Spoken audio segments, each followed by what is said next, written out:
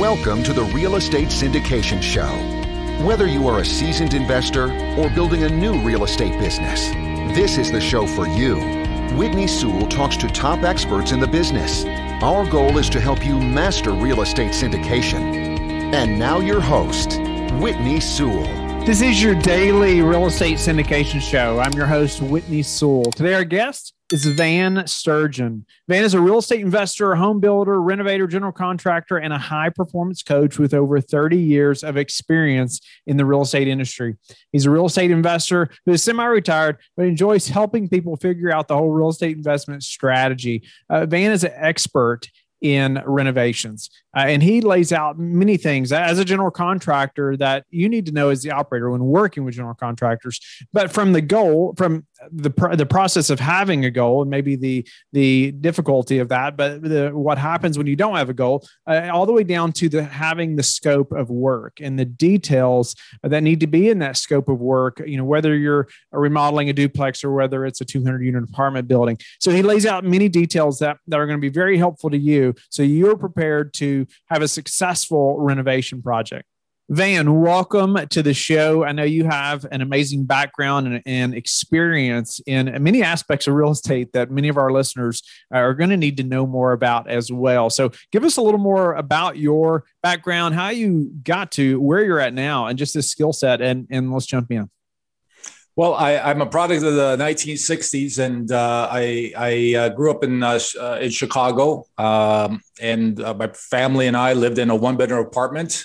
And my parents had the dream, like everybody has, about getting enough money together to be able to buy their first home, their first dream home. And in the process of doing that, they discovered that the apartment building they're living in had gone up for sale. So instead of actually buying their home, they decided to become landlords. So they borrowed from friends and family and put enough scratch down to put a down payment to take over to purchase this apartment building. And so that's how I entered into real estate as a kid.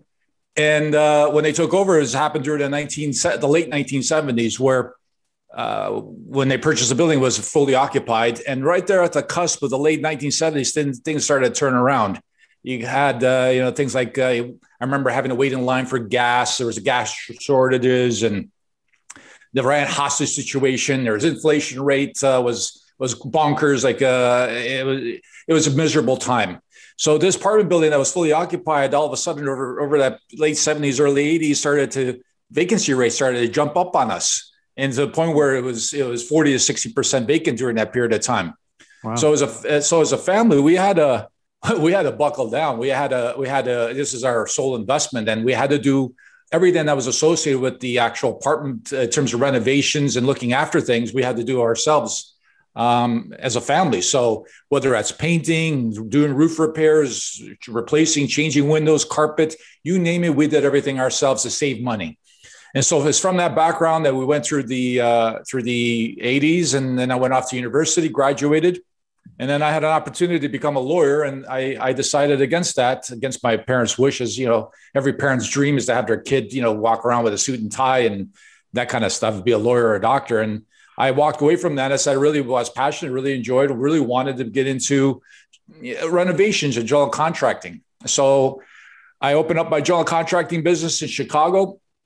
It was a good period of time in the early 90s, late 80s, early 90s. And I just started going out there on the hustle, and slowly grew my business, networking. But I kept saying the same cats, the same individuals out there, these real estate investors who were flipping properties or purchasing, adding to the rental portfolios. And that sort of exposed me to that other side of that side of the business. And that's where I started to branch off into doing my own flips. And because of the background I had in renovations and construction, things sort of escalated. And so I have businesses in real estate industry that are for property management, development, like land acquisition. And I've got a portfolio of properties. I have over 1,000 doors spread out over four areas. So I've been very blessed. I'm very thankful for everything that I've been able to accomplish over the last over 30 years. And Right now, I'm at the stage of my life where I'm kind of semi-retired. I've got some really great people in terms of either partnerships or employees that are running everything.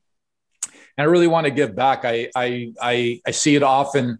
The biggest obstacle, not biggest, but one of the biggest obstacles that new real estate investors, whether you're on the syndication side, whatever facet, is the whole renovation side of the business, like trying to, because we're all looking for that ugly duckling. We're all looking for that diamond in the rough to get the deal. The deal doesn't come out with a nice little bow tie. The deal comes in overgrown shrubs and, lime green carpet from the 1970s, that kind of real estate deal where you got to get in there and you got to roll up your sleeves. You got to do something to raise the value, lift up the rents perhaps. And so that whole process is a process. It's a system that you need to understand and know in order for you to be successful. If you don't have a system in place, what ends up happening is you sputter here and you sputter there and you end up losing a lot of money. And I've seen people being devastated financially and emotionally by taking on, getting into the real estate industry, trying to getting into real estate investment, and they fall because they don't know how to carry out a renovation or rehab, whether it's on their own or whether it's hiring a GC. You got to know, and I'm speaking here as a general contractor myself. You got to know how to plan and manage and how to deal with contractors and tradespeople. So that's where I'm here. That's why I'm here. That's why I'm out there spreading the good word. I really feel badly for people when they start off and they lose such control over their investments. And I want to be able to help them and put a system in place. Yeah, let's discuss that in a big way. I wanted to ask you though, before we do that, do you all still own that property you bought in the 70s? Yes, actually, we still do. It's out on the north side of Chicago, and it's been a phenomenal investment. You cannot ever lose in real estate. I've got a diverse portfolio, whether it's in real estate and stocks and all that kind of stuff. And man, you can't beat good old real estate.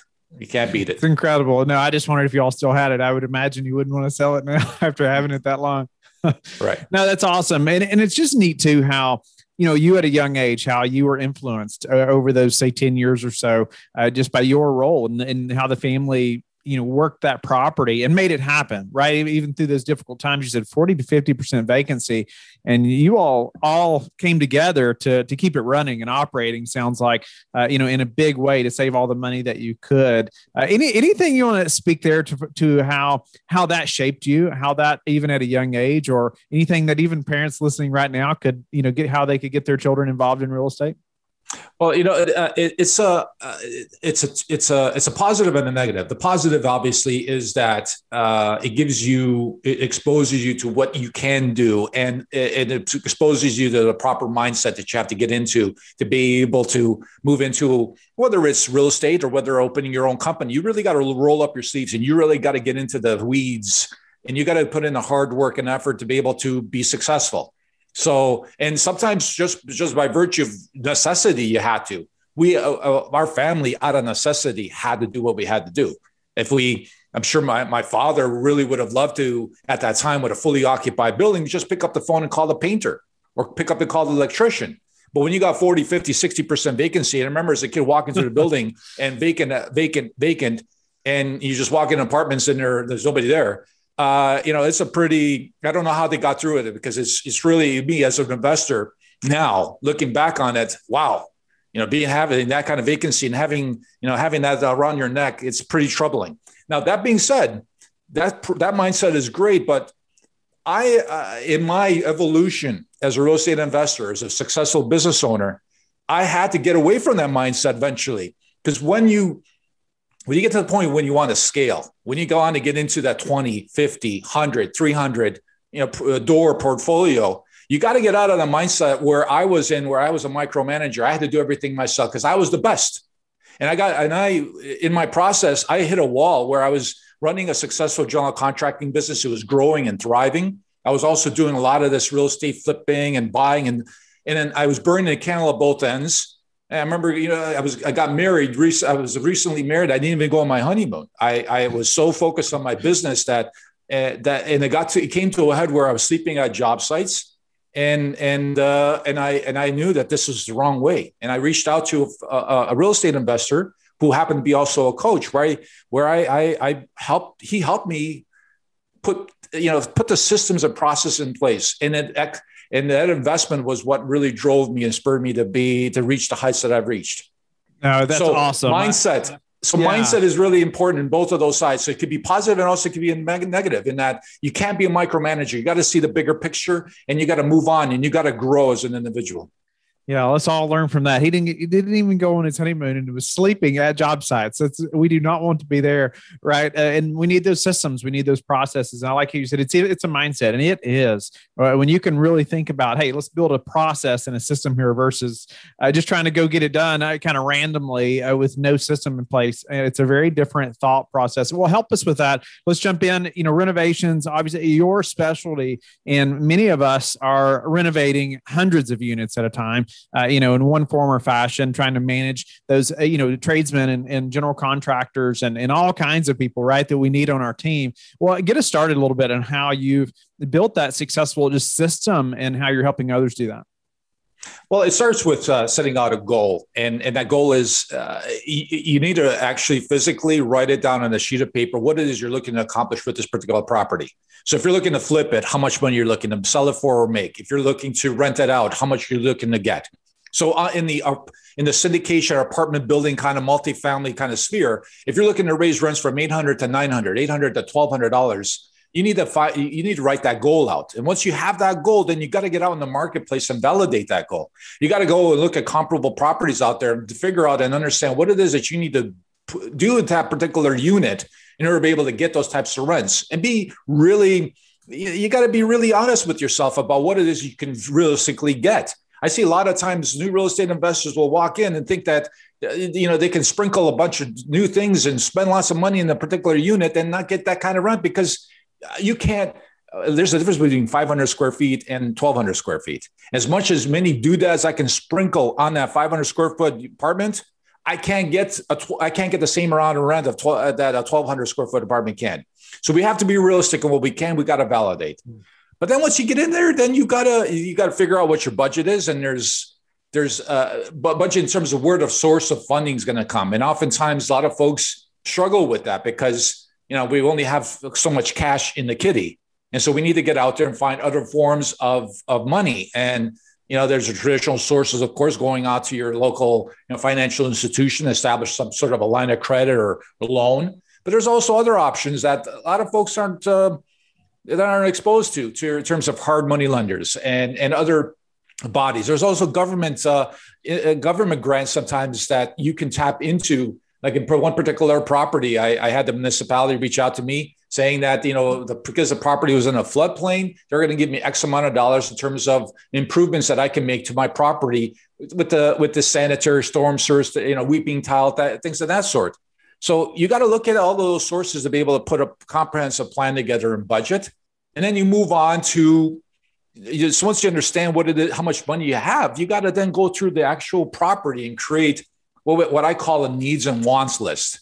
And what that is a need is something that needs to happen, needs a repair. So if you have if you got a leaking roof, that's a need. You can't sort of brush that off.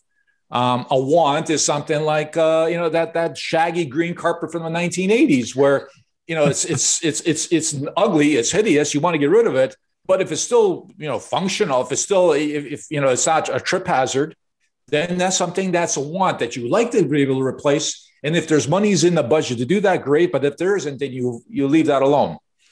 Once you've established that, you understand what it is that you've got, what you need, and what your wants are. Really, the biggest one, Whitney, that folks miss is the creation of a scope of work. Now, I like a lot of folks out there definitely on the residential side. In fact, on the residential side, it's non-existent. I come from, as I mentioned earlier, I'm a general contractor. That's where my bread and butter was. It always has been. I love general contracting, and I've literally done thousands of renovations, from apartments all the way to office buildings. One of the things that I find that on the commercial side, there is hardly ever a project that's ever provided that's tendered out that doesn't come with a scope of work, where you have a detail that what a scope of work is for listeners out there is an actual document that provides the detailed specifications and the processes associated with that renovation, which wall gets removed, which appliances are specified, the hardwood, the tile, everything is put in that document so that whenever you tender it out to a general contractor or you tender it out to individual trades where you act as a general contractor, where you're hiring an electrician, a painter, the plumber individually, you have a body of work. You have a document that everything is based off of.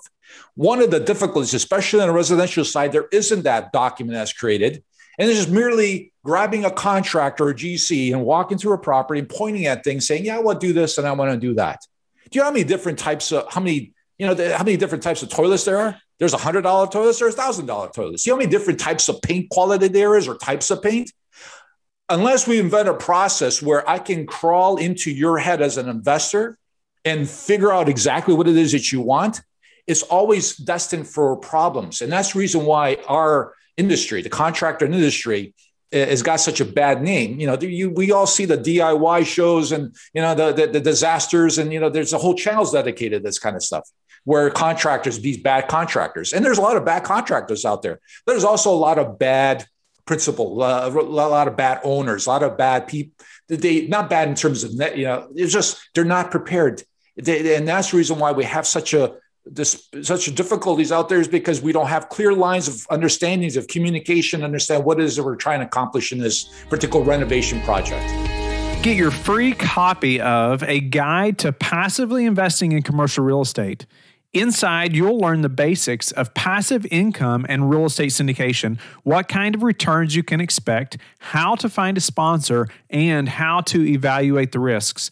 Download your copy in the show notes or visit lifebridgecapital.com/invest better to start your investment journey. Let's talk about the scope of work a little bit. I appreciate you elaborating on that and how, most people and a lot of listeners may be thinking, oh, wait a minute, Van, I'm not qualified to do a scope of work. I don't know which wall needs to be removed. I don't know which paint is the best or which toilet we should really purchase. Do I need that $1,000 toilet? Most likely not. But just say, like they may be thinking about, well, how do I even begin a scope of work to be that detailed, or do I hire somebody? Do I have the general contractor help me do that? What does that process look like? Well, I mean, you could always defer to a general contractor, but the issue is that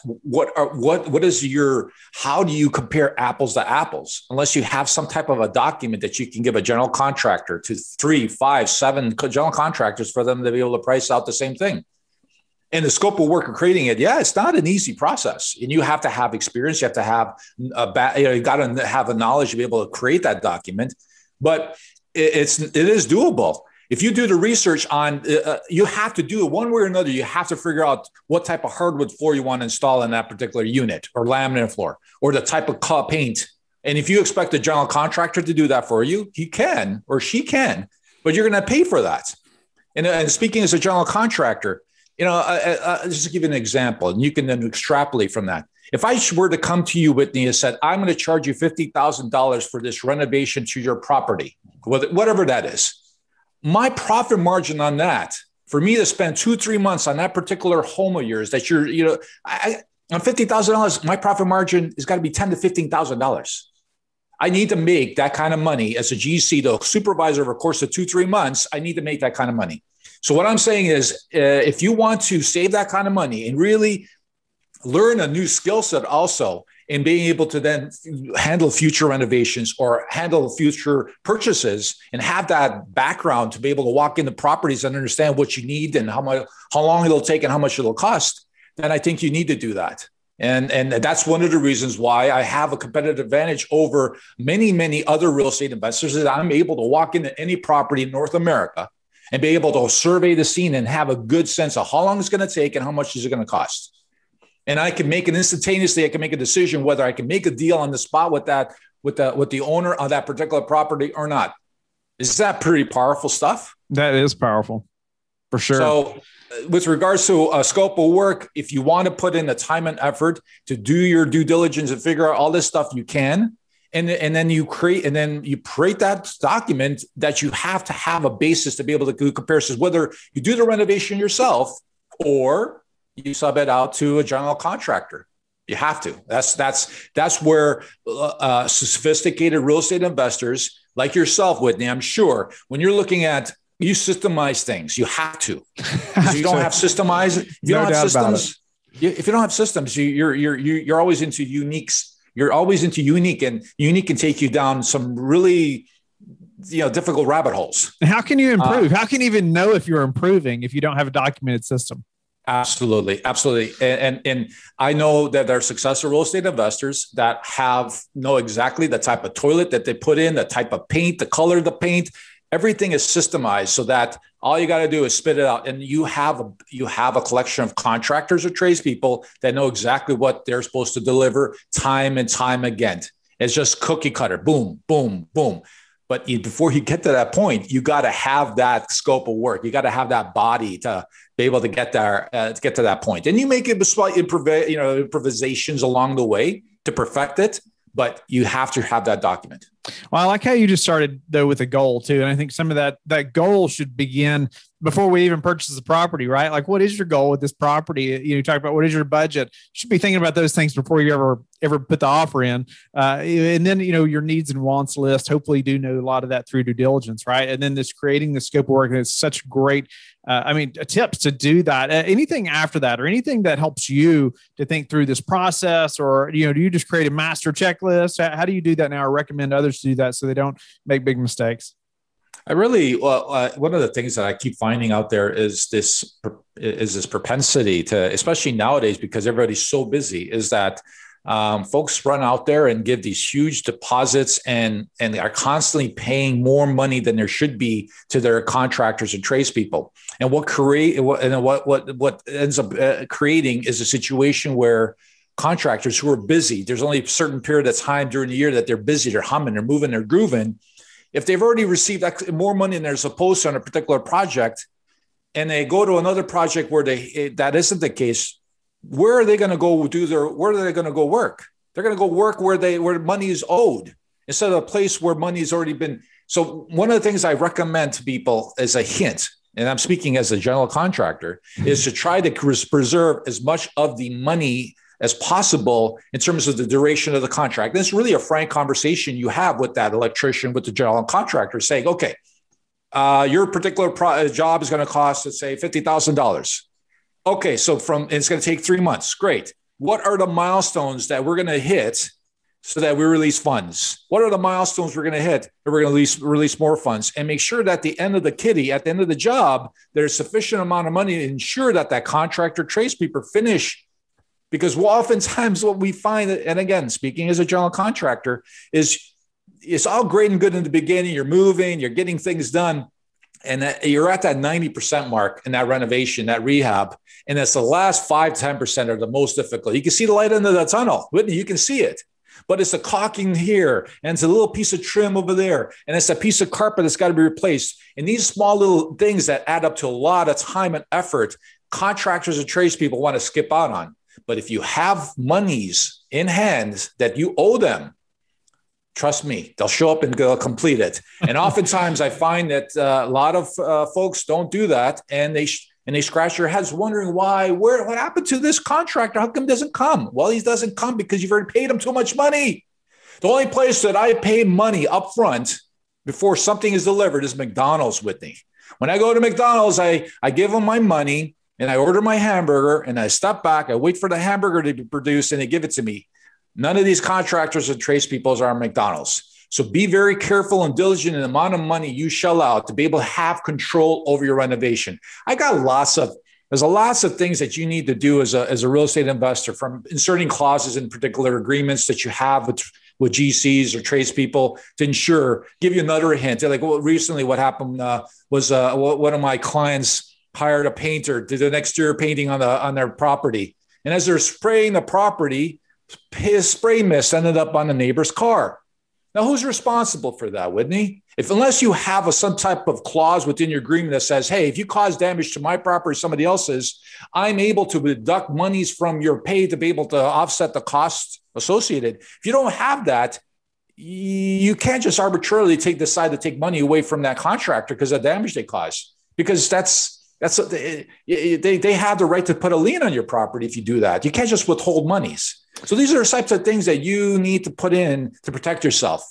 especially when you get into the. Yeah. Such a great point. Like having some type of contract with the general contractor. This is what's expected. This is what's going to happen. This is how you're going to be paid. If you damage something, this is what's going to happen. Then it's so smart, right? I think most people hire a general contractor and never think about actually having a contract between you two of what's going to happen. Who should have that contract? Is that something you should come up with? You should go to your attorney to have something drafted. What do you suggest there?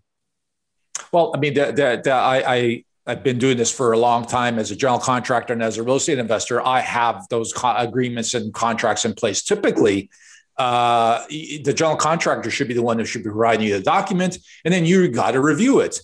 If you have a scope of work, you will make sure that the scope of work becomes an addendum to that actual that contract that's presented to you, whether it's by the GC or electrician or plumber.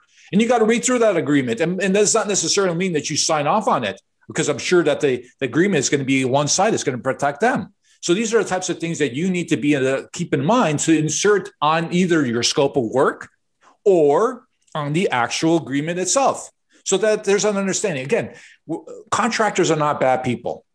Tradespeople are not bad people. It's a matter of having clear lines of communication and having an understanding and you knowing what you're doing. Like, I love working with professionals. Everybody wants to work with professionals. And I have my successes as a general contractor, as a real estate investor, was dealing with other professionals. And one of the things that I'm finding, especially now in this heated real estate market where everybody's renovating and running around and like chickens with their heads cut off, is that, oh, I called a GC up. Oh, I called an electrician up and they're not returning my phone call.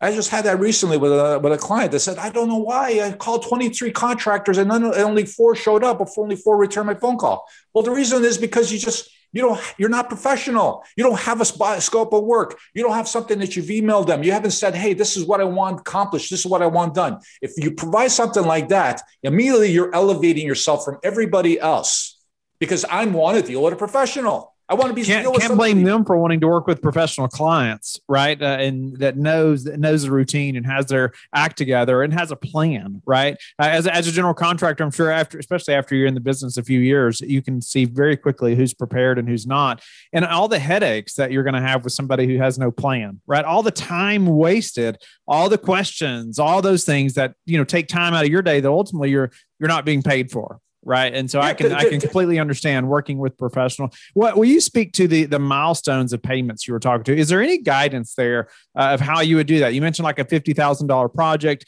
say over 3 months. How should the listener think through that? Paying them, the general contractor along the way, but obviously having maybe a lump sum at the end.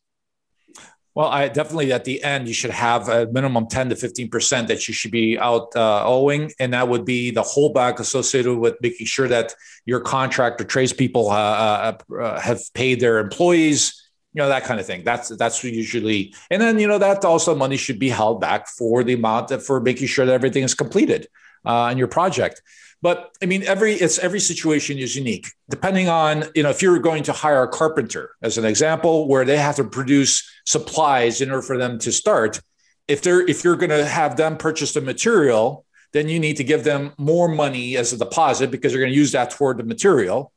Versus if it's just a painter who's going to show up where, the material is insignificant, but you need to structure it in a fashion or in a way that services are rendered and then you pay. Services are rendered, then you pay, and not the other way around. Because if you have it set up the other way around, you lose control of that individual. It's natural. It's natural. Trust me, as a general contractor, I'm telling you that if I have 5 jobs on the go, and if there's 3 jobs that I'm fat, meaning I've got more than enough cover my expenses, all that kind of stuff. But I got 2 jobs that are lean, meaning I got to do work in order to get paid. I want to get paid. I'm going to go to those 2 jobs. If I got to balance, if I got to juggle things around, I got to go there. And so it's natural for you, if you want to make sure that contractors, tradespeople are on time, on budget, that you got to control them. You control them with money. Unfortunately, that's the only way you can control them. You can't put a gun to their head. You got to control them that way, right?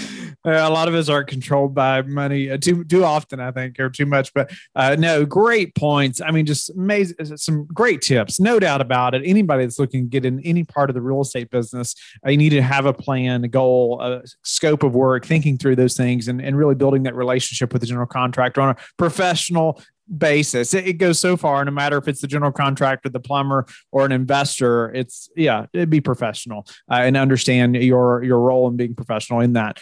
So, Van, switching gears just a little bit while we just have a couple minutes left. What about any daily habits that you have that you are disciplined about that have helped you achieve success? Again, as part of my life is getting into systems. So I have that through my day. So right now I have a set period of time when I wake up. I have a set period of time that I spend for myself, meaning in meditation. And then I move through the day with having I establish goals. I constantly establish goals throughout the day, and I reach my goals. If you don't have goals, and you write them down, you need to maybe sometimes get to the point where you write it down, you never get to those goals. If it's just haphazard, I want to do this, or I want to answer a couple of emails. If you don't have an actual goal, you're never going to get to that point. So that's how I structure my life. And I recommend people, you need to get into systems, and life becomes so much easier when you have that. If you don't have a goal, you're never going to reach it. I like that. What about the number one thing that's contributed to your success? I think that the number one thing that contributed to my professional success in terms of being a successful real estate investor has been at the early stages of my development, reaching out at that time where I touched on the beginning, having that mentor, having that coach. I spent a lot of money, and I've continued to spend money, Whitney, over the last 30 years. I must have spent over $200,000 in coaching and mentorship and retreats and books, and you name it, I've done it. And the success that I am today is a result of all of that. It's akin to trying to learn how to play a musical instrument, like a guitar. Like anybody can grab a guitar, start strumming it, and try to figure it out. And maybe in a couple of years, you might figure it out. But wouldn't it be nice to hire a guitar teacher who sits right next to you, shows you how to hold it, how to do it, how to play it? Wouldn't you learn a lot quicker? Wouldn't it be a lot more enjoyable? Wouldn't you see success a lot quicker and keep you away? And in our business is really, there's a lot of money that's involved. And I've seen, and I'm sure you have, Whitney, where people have got in and gotten cleaned out. Their clock has been rung, and they've been devastated by the wrong decision, wrong move. And wouldn't it be nice to have somebody there beside you to be able to show you the way, to help you along in that process, keep you away from making that devastating mistake? Because we're dealing with hundreds or perhaps millions of dollars here. I think that I strongly encourage people, if you really want to up your game, you really want to be successful, go find somebody who's done it and copy. No doubt about it. And it's no secret, right? It's no secret. I completely agree about having a mentor. I've also had many mentors, and often when I'm trying to learn something new, hey, it's like, who's the best at that? I want to go talk to them, right? I want to go learn from that individual. It speeds that process up drastically, gives you a confidence that you never would have had before, having that person on your side as well. And I can see that in people I'm mentoring now as well. I mean, it's just neat to, find those people in your life who are going to help you, and then you help others as well, as far as mentoring. What about, how do you like to give back, Van? I like to give back in the way of what I'm doing right now. I really, truly enjoy helping new real estate investors get into it and helping them through the process of planning and managing a renovation and trying to set up their real estate portfolio, their real estate career, being on the groundwork and dealing and helping people. I enjoy that process and helping. And that's where I'm at my stage in my life. I've got scars all over my body through doing what I had to do to get to the point that I am. And I've a lot of sacrifices. And so right now I've entered a stage in my life where I really enjoy helping people. And there's such a joy that I get. I'm sure you understand what I'm saying. There's a joy when you help people out and they come back to you and you say, thank you. And that thank you means so much. It's so genuine and so heartfelt that it just fuels me to go on and help more and more people. I'm passionate about it. I really enjoy it. Van, it's been a pleasure to meet you. You've provided amazing value. I know the listeners and myself just thinking through this renovation process, and even just the stressing of having processes and systems. It doesn't matter if it's renovation or if it's acquisition or whatever it may be. Man, even if it's investor relations, you need to document processes. Our team is I've tried to stress it so much to our team, like write it down, build that process so we can improve it and just constantly improve it every time we do it. And so thank you for that. Even thinking through, do you have a goal for this? Do you know what the budget is and where's that money going to come from? And the needs and wants. I think that's interesting to think through. Hey, a roof hey, it may be a want, or it may be a need, right? If there's a hole. So thinking through that and creating that scope of work. So thank you again. Tell the listeners how they can get in touch with you and learn more about you. Well, probably the best place would be to go to my website. That's at vansturgeon.com. I've got a bunch of information there, from podcasts that I've been on to articles that have been picked up through Yahoo News, talking really specifically about real estate investing and renovations. And I've got a free training video that I've created on my website that people are more than welcome to go. It sort of more elaborates the planning and management side of a renovation rehab, and sort of lays the foundation for you being able to do it yourself successfully. I truly want to help people. I truly want to make sure that people, I'm sure you may have come across a situation with me. We all have, where you've hired a contractor, tradesperson, and they're supposed to show up, but one day they didn't show up. And they're supposed to show up another day, they didn't show up. And they're supposed to show up. And every time you wake up and every morning, there's that pit in your stomach. There's that pit in your stomach where you're expecting that person to show up at your job site, because lots of monies are floating around that are you, and that person doesn't show up. That feeling, I want to help people avoid that feeling. And it's by setting up these systems and processes of really how to successfully plan and manage a renovation, then you can avoid all of that. And you get control over your whole renovation and your whole investment. Thank you for listening to the Real Estate Syndication Show, brought to you by LifeBridge Capital. LifeBridge Capital works with investors nationwide to invest in real estate, while also donating 50% of its profits to assist parents who are committing to adoption. LifeBridge Capital, making a difference, one investor and one child at a time. Connect online at www.lifebridgecapital.com for free material and videos to further your success.